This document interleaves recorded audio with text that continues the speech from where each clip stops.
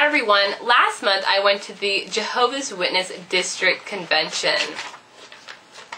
I received one of these on my doorstep, and I also received a couple more from some Jehovah's Witnesses who I met on the street. Now, I am not a Jehovah's Witness. I'm a born-again Christian filled with God the Holy Spirit. Jesus Christ has dramatically changed me from the inside out and has changed my life. And so one of the reasons why I went to the district convention was because Jesus commands all Christians everywhere to go out and preach the gospel. So I'm just trying to follow in the footsteps of Jesus. Now the reason why I'm making this video is because while I was at the convention, I took some footage of the preaching done there and I uploaded it to YouTube, and some comments that have been made are from people who are calling me an apostate, I'm ignorant, and that I do not know Watchtower teaching. Others are asking me, why am I being so hateful and only targeting the witnesses? And others are asking me, why can't I just bring them into my living room? So this video is for you, so you could get to know me better. And if you comment on this video or if you message me, then I could get to know you better too. As far as an apostate goes, I have never been a Jehovah's Witness. I was never baptized as a witness. I've never even been inside a Kingdom Hall. So I'm not an apostate. And I do not hate the Jehovah's Witnesses. I love them. And Jesus Christ said, you must be born again. So whether you are an agnostic or a Buddhist or a Mormon or a Jehovah's Witness, Jesus Christ said, you must be born again. So unless the same Spirit that raised Jesus from the dead dwells within you, you do not belong to Christ. And if you do not belong to Christ, then when you die, you will spend eternity separated from God. And so my concern is for whoever you are, you must be born again. And if you're not, you will spend eternity in hell, whether you believe in it or not. And this is my motivation in talking with the witnesses, and not only the witnesses, but anybody. The Jehovah's Witnesses are not the only ones that I talk to.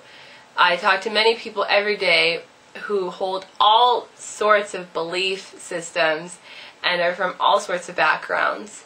About a year ago, a Jehovah's Witness came to where I was working at, and we got into a conversation about who is the Holy Spirit. Is the Holy Spirit an active force, as the Watchtower claims, or does the Holy Spirit have a personality like the Bible teaches? And the conversation was going pretty good until she stormed off.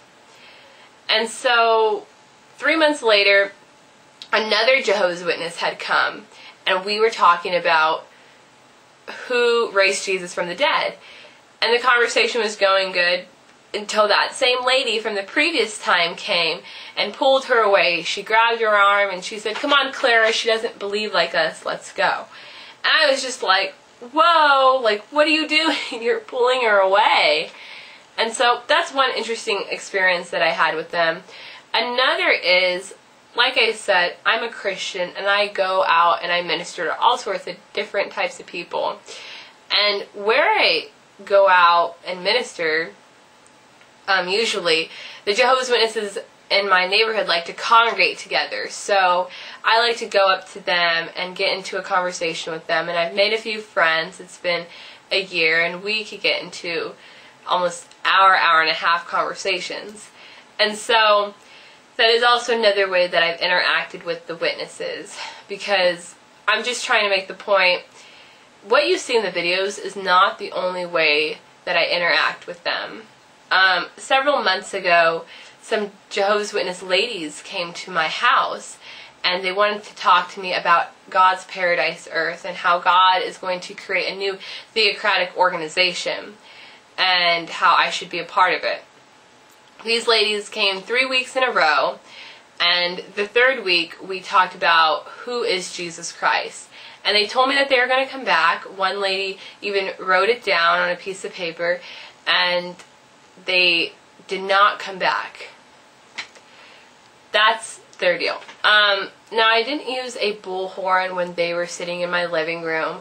I offered them some water. One actually used my bathroom. I didn't have any signs when I was talking to them. It was pretty civil.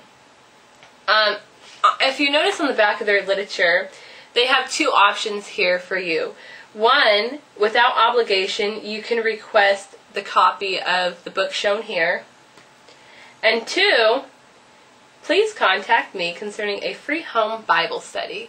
So I went on watchtower.org a while back and requested a free home Bible study, which I later found out was actually a book study from What Does the Bible Really Teach?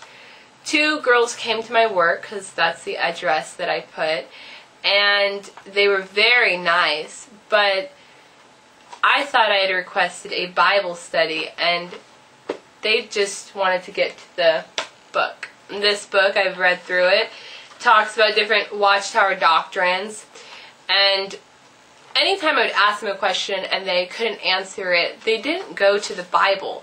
They would go to their literature. They would go to their reasoning from the scriptures, or what does the Bible really teach.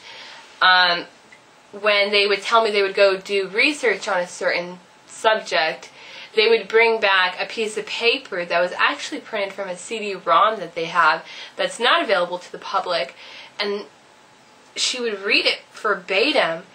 And it kind of concerned me that they couldn't hold a conversation with me without looking through their magazines or through their books. And I never brought this up to them, maybe I should have, because they weren't going to the Bible. They were going to somebody's interpretation of the Bible. They were relying on man's writings and not God's Word.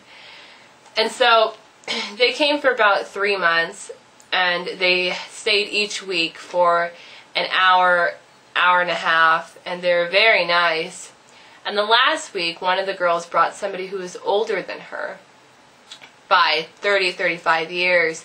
And this older witness was just really mean to me and told me that it was pointless to talk to me, and I told her that I was concerned for her, and she ended up storming out and took the girl with her. She was around my age, and she didn't even let the younger girl get a word in, and they just ended up storming out. And she was yelling too.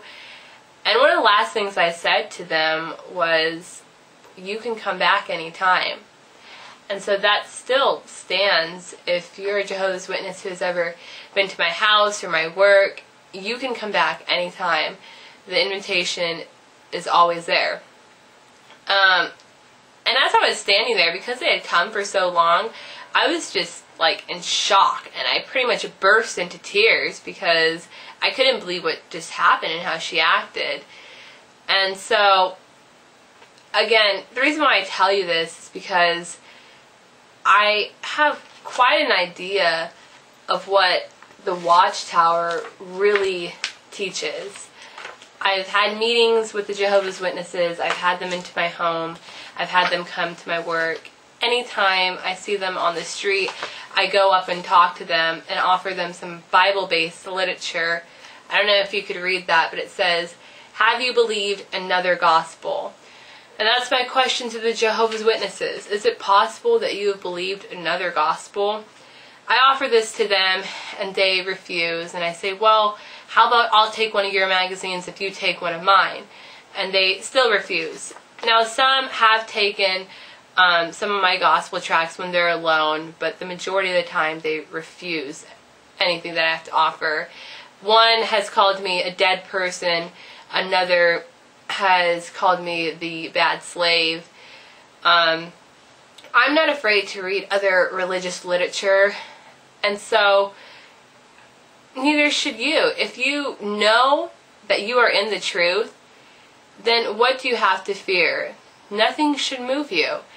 And so I read through this literature, and I also go on watchtower.org, like I said, and I read the articles that they have there.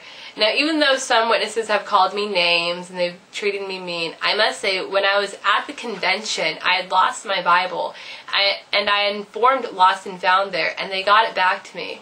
And so I just want to thank the Jehovah's Witnesses that got my Bible back to me, because that was like a